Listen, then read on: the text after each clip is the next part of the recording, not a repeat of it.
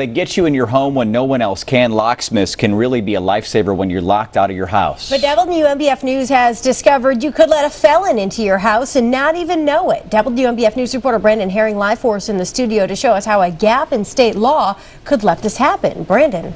Well, guys, in South Carolina, everyone from dentists to barbers and manicurists, accountants and real estate agents, they're all required to have a professional license. Even boxing ring announcers. Well, if they get into trouble, they could lose that license and their ability to continue working in that profession. But when it comes to a locksmith, someone you're expected to trust, there is no safeguard. I need to have it rekeyed. Maria Elias Williams says she's really pleased with the work a locksmith did for her last week. It took about an hour to change the locks and charged me what he said he was going to charge me, and it worked. She used a referral to find a reputable professional. That may seem like an obvious thing to do, but Fred Paxton with the South Carolina Locksmith Association says lots of people don't know anything about the locksmiths they call, and those customers trust locksmiths with locks and keys to just about anything. But these guys are proof not all locksmiths can be trusted. Joshua Berlin was convicted of lying to customers.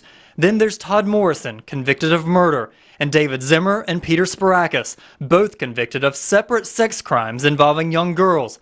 They were all locksmiths at the time of their crimes. The day he's paroled and the day he walks through that gate as a free man, he can go anywhere he wants to and become a locksmith that day. Assistant Solicitor Candace Lively convicted Sparakis, and now he's out of prison and back in North Myrtle Beach with a locksmith business still in his name. Whenever I learned that he was going to be going into people's homes potentially, I had a huge concern. She says he used his work as a way to control his victims, taking them on his jobs and showing them how he could unlock doors. Telling them, don't lock your door, you know I can get in. They've sat there and watched him get into cars and homes for themselves, so they knew that there was no way they could keep him out.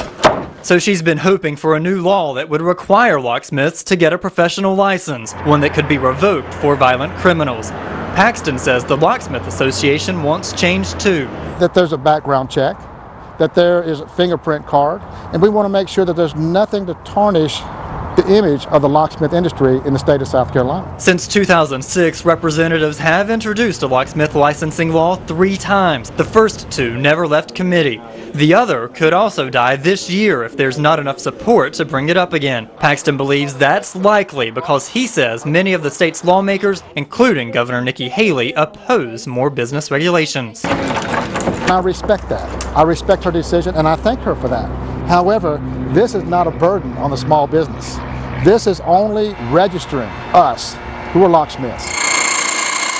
The state's Department of Labor Licensing and Regulation doesn't want to take on oversight of locksmiths either. 15 other states, including North Carolina, already require licensing for locksmiths. Paxton vows to keep pushing for change. It doesn't need to be placed on the back burner. This is something that the South Carolina Locksmith Association has been after for quite some time. So for now, it's up to you to find a reputable locksmith on your own. And there certainly are a lot of trustworthy options out there. But the best advice is also the hardest to follow. You have to decide now what locksmith you'll use if you ever need one. You should ask friends and family for suggestions so you don't just pick the first locksmith you find. Also, see if the locksmith belongs to any professional associations so you can check if he or she is in good standing with that association. And finally, while researching this story, I found locksmiths who use their own name in the name of their business or their advertising at least make it easier for you to check their backgrounds. Live in the studio, I'm Brandon Herring, WMBF News.